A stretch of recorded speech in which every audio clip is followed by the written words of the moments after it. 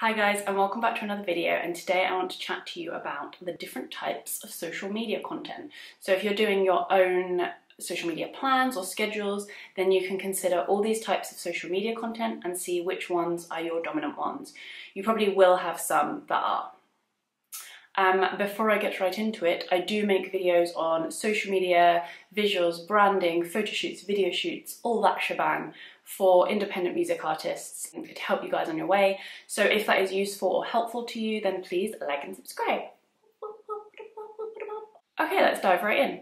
Okay, so when I'm doing social media plans for artists, it is helpful just to split the content into categories just to make it clearer.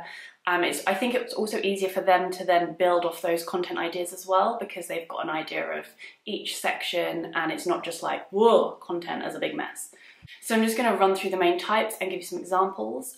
You won't use probably all of them. You might do, but I think you'll have like 3 that are probably your dominant ones and that are the best fit for you. So obviously go with those going forward. But yeah, it just gives the whole social media planning thing, it makes it all a bit clearer in your head basically. Okay, 1, documentary style. So this is like a day in the life. This is where I find Insta stories are key. It's that snapshot into your like real time, and I think that is really, really good for building connection with fans.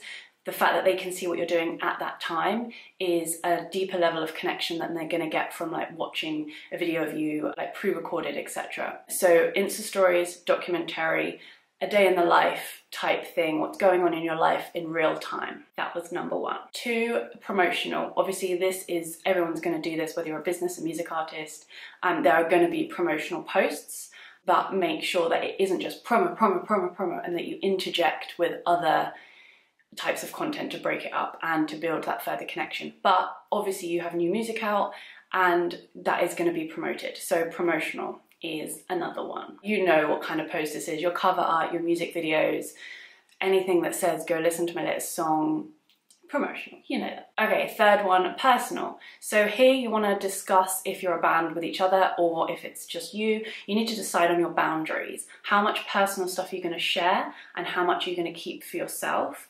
Again, it is good to share some personal content because it does inspire deeper connection. It lets your fans get to know you, and the more they know you, the more they're going to invest in you. So some personal content here and there is really good, but do have those boundaries in place so you know and you don't feel like, oh, if you've watched this video that I'll link up here about branding yourself, your story and your values will come into the personal content. Maybe you'll talk about like mental health, you'll be open with your own struggles, or you'll show you and a friend when you have a friend over to stay and you guys go traveling or something, that kind of personal content. Consider if you're going to share your friends and family on your channel. All that stuff will come into your boundaries. So get your boundaries in place and then decide what kind of level and what subjects of the personal content you're going to bring in. Okay, the next one is entertainment. So this is stuff that is purely for entertainment value. Comedy sketches, a lot of the like lip sync and dance stuff on TikTok would be entertainment. I think TikTok is the platform for entertainment content. But yeah, so if you say you're a singer and you've also dabbled in stand-up comedy, then entertainment is going to be a key category for you. So yeah, how can you provide entertainment content? And if this isn't for you, then don't worry. Like I said, you'll probably have 3, maybe 4 categories that you primarily cover.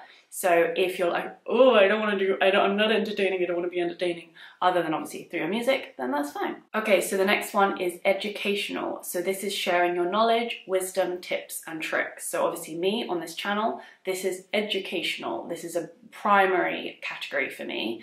As musicians or bands, you might not do this one, and that's fine too.